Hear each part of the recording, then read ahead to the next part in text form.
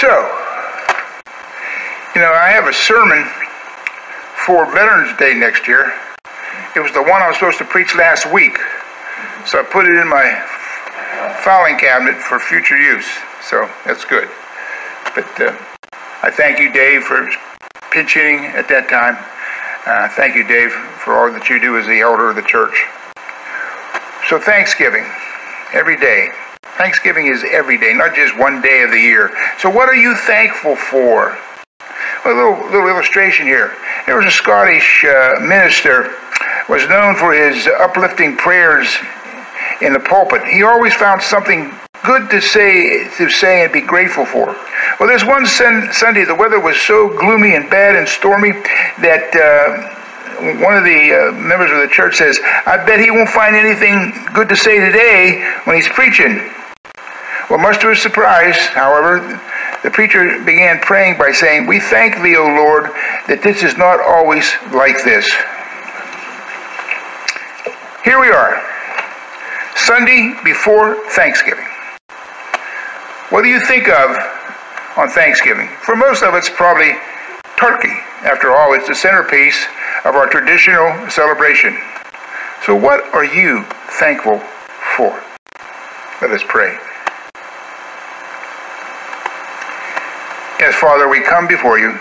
We thank you for this day, and we thank you for every day. And this is a busy and special time of the year with Thanksgiving and Advent and Christmas. We're so thankful and grateful to be in your presence.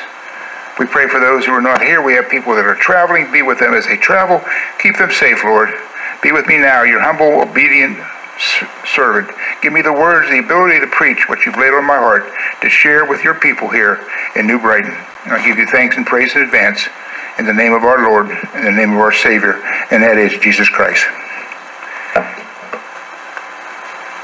I preach a lot out of the Psalms, but that's a good book to read. I hope you have read the book of Psalms and Proverbs, but Psalms. So today my main text is Psalm 107, verses 1 through 9, and I believe, 7 and 17. So this is what it says. "Oh, give thanks to the Lord, for he is good, for his loving kindness is everlasting. For the redeemed of the Lord say so, whom he has redeemed from the hand of the adversary, and gathered from the lands, from the east and from the west, from the north and from the south.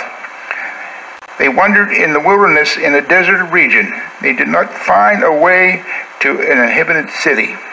They were hungry and thirsty. Their soul fainted within them. Then they cried out to the Lord in their trouble. He delivered them. He delivered them out of the distresses. He led them also by a straight way to go to an inhabited city. Let them give thanks to the Lord for his loving kindness and his wonders to the sons of men. For he has satisfied the thirsty soul, and the hungry soul he has filled with what is good." Then in chapter 7, I believe, 7:17, it says this, "I will give thanks to the Lord according to his righteousness, and will sing praises to the name of the Lord Most High." May the Lord add his blessing. As we gather around the table, we generally offer a sincere prayer of gratitude to God for all of his blessings before enjoying the fellowship and the food. Then comes dessert. What comes after dessert? For some people, it's the football games. Others start planning, if they haven't already, to start doing their Christmas shopping. Although Thanksgiving always ends, our expressions of gratitude to God should continue throughout the year, 24/7. And we look at Psalm 92, 1 through 5 this morning. You would turn there, please, or just bear with me as I find it.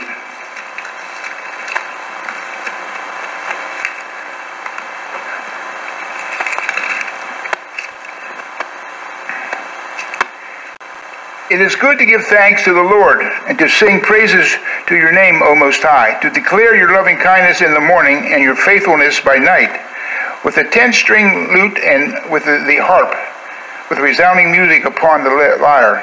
For you, O Lord, have made me glad by what you have done. I will sing for joy at the works of your hands.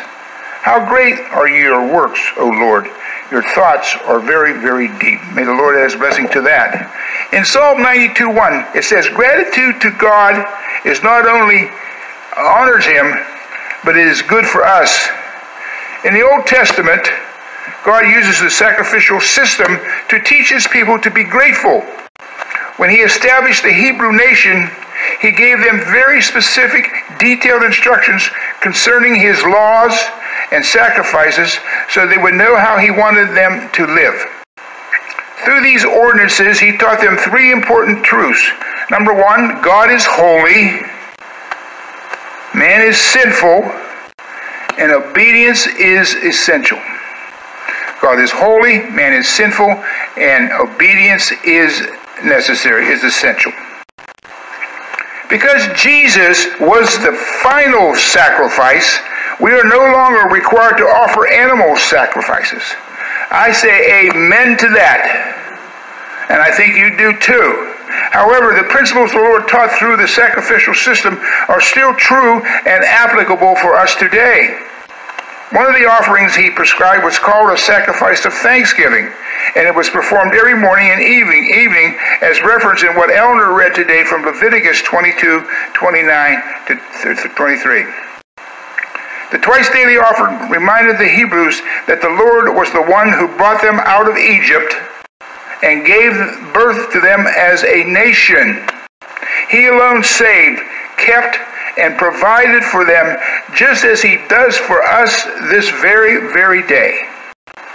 Most of us will be sitting around a table and we'll have so much food we won't be able to consume it. That's why one of the best days about Thanksgiving is the day after Thanksgiving, when we can have those leftovers. I enjoy leftovers. I'm sure you do too. But just think of what he has provided for us, not just today, not just Thanksgiving, but every day. Should we do less than what the Hebrews did? Give thanks to God every morning and evening in recognition of him as the source of everything that we have. One of the most precious provision is this, the written word of God, your Bible, which instructs us and reveals everything we need to know and we should follow about the Lord. Our gratitude for it can be gauged by our attention to what we read and what we meditate on and what we discuss.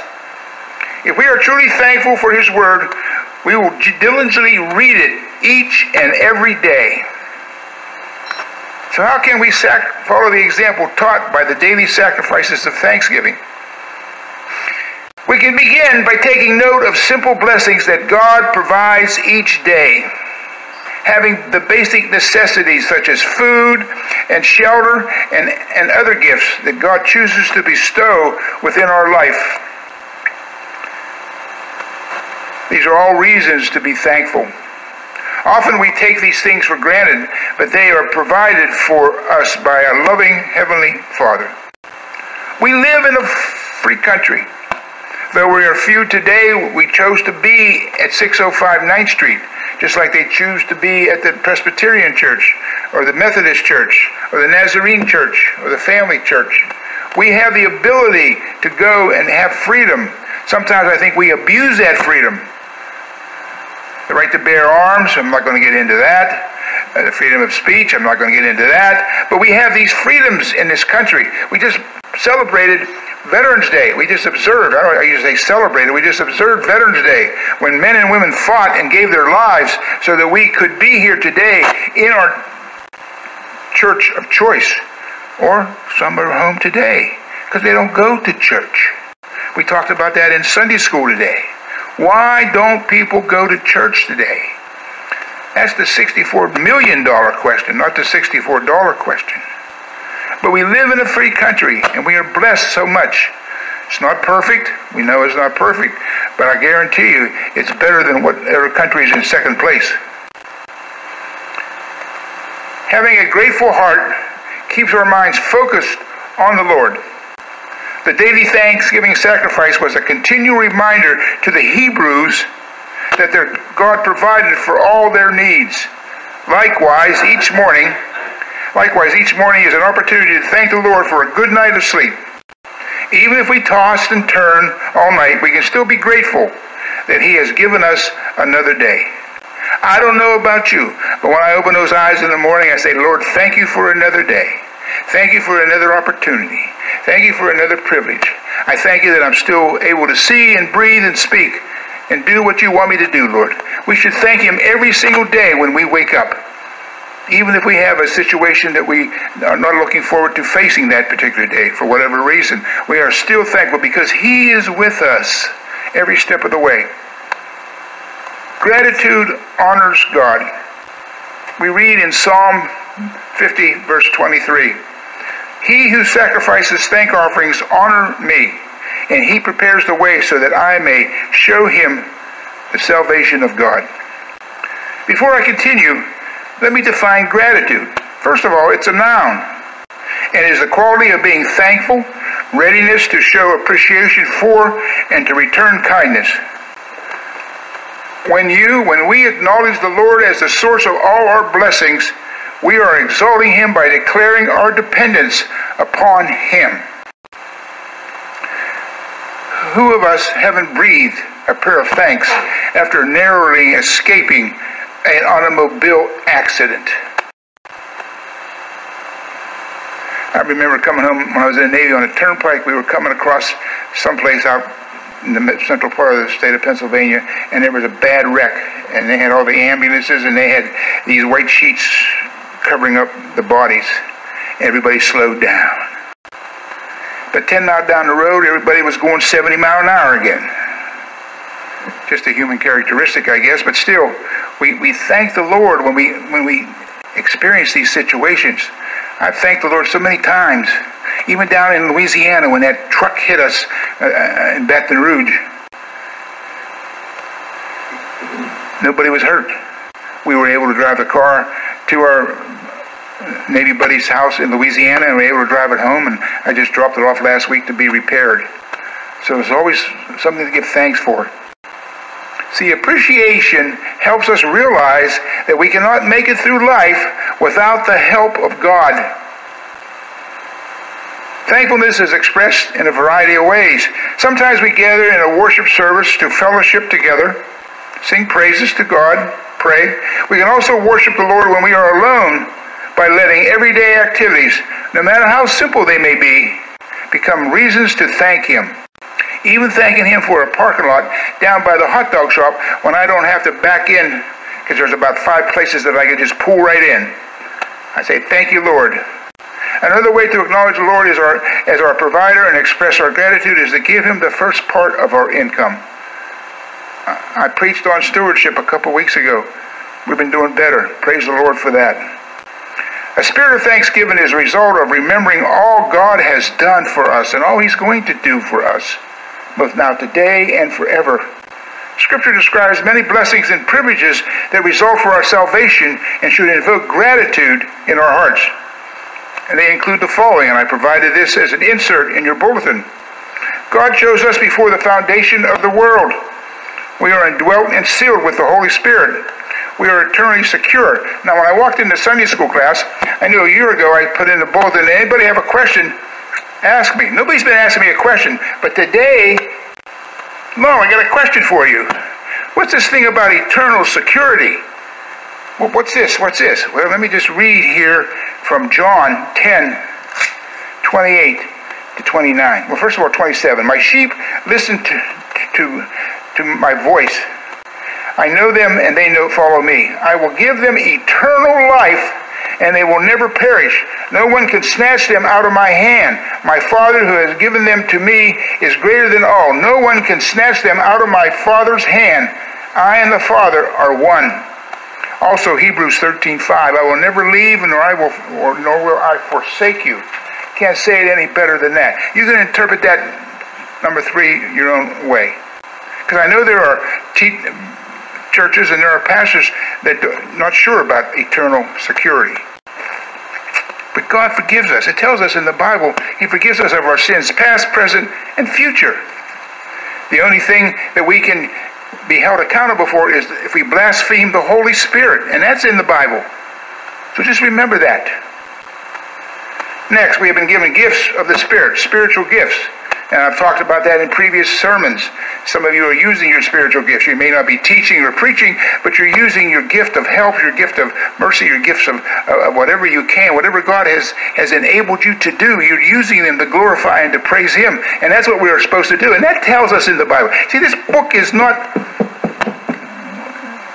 It's what it says it is. It's our guide. It's our way of life, our way of salvation. Next, we have an intimate relationship with the Lord. We have the peace of God in our hearts. The Lord loves us unconditionally.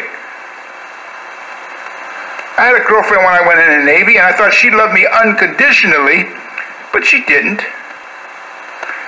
Doris Jean won that one. She lost. She's been married two times. But anyway, that's another story. We are never distant from the presence of God. The Lord provides for our needs. And the key word is need.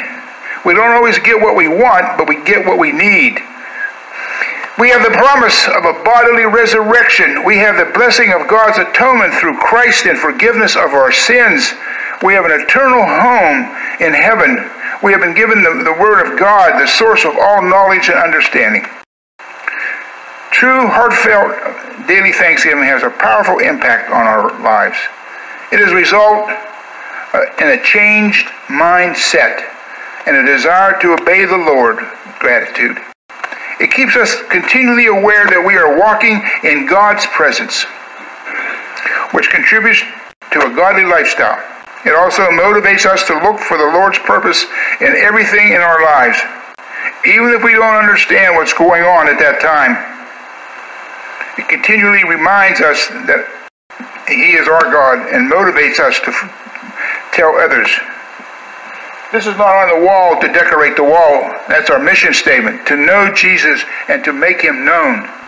And I know some of you have been making Jesus known, and we haven't seen some of the results, but you've planted a seed. That God will cultivate that. And someday that person may wake up some morning and say, you know, I think I'm going to go to church today and find out about this person called Jesus. And that's all we can do sometimes. I've talked to many people. I can remember when this restaurant down here, one Sunday, there was a girl sitting on the curb, and I sat down with her, and she was having a tough day, and I talked to her, and I told her about the Church of God, and I had a little prayer with her. I said, you're welcome to come. Well, she never came, but I may have planted a seed. God didn't put her on that curb for nobody else but me that day. I really, truly believe that. It helps us to trust the Lord. Trust in the Lord. We tell that about in Proverbs 3, 5, and 6. And He will make our path straight. Because He alone knows what is best. Even though we may think we know what is best. He knows what is best. We can thank Him even if we don't understand why something is happening in our lives at this time. Anxiety is removed. Gratitude can drive out worry, keeps our focus on the Lord, and energizes us physically, mentally, emotionally, and most importantly, spiritually. When we say that God is good all the time God is good, we believe it, and we can be assured that He has our best interest. Thanksgiving is a time when we give thanks for the blessings we have, knowing that He is with us, that He will never leave us. He will never forsake us. So in conclusion, as you gather with your family on Thursday, share how God has blessed you. Ask them to share their blessings. You might be surprised what some of them might say that you didn't expect. Is there anything that may keep you from thanking God? What can you do to increase your trust in Him? Remember, listen, when you face a situation, there's always something you can relate to that is better. Remember my opening illustration of the Scottish minister. I'm thank God that the weather's not like this every day. There's always something. So in my last illustration, at least I can do is say thanks. A pastor stood at the Vietnam Memorial in Washington, D.C. And watched a man in tears lay a wreath at the base of the memorial. The pastor, also a Vietnam vet, put his hand on the man's shoulder, and the man looked at him and said, 25 years ago, he stepped in the line of fire for me. The least I can do is say, thanks. Thanks. Let us pray. Ellen, we thank you, Lord, that we have that privilege, we have that opportunity. And we know that with you all things are possible. And as we leave here today and as we celebrate Thanksgiving, be with us, be with our families. We are so thankful and grateful every day. Every day is Thanksgiving. I thank you, Lord, for your people here today. I pray for those who are not here today for whatever reason, those traveling, those who may have some issues. We just trust in you, Lord, for the results, because you are there. Amen.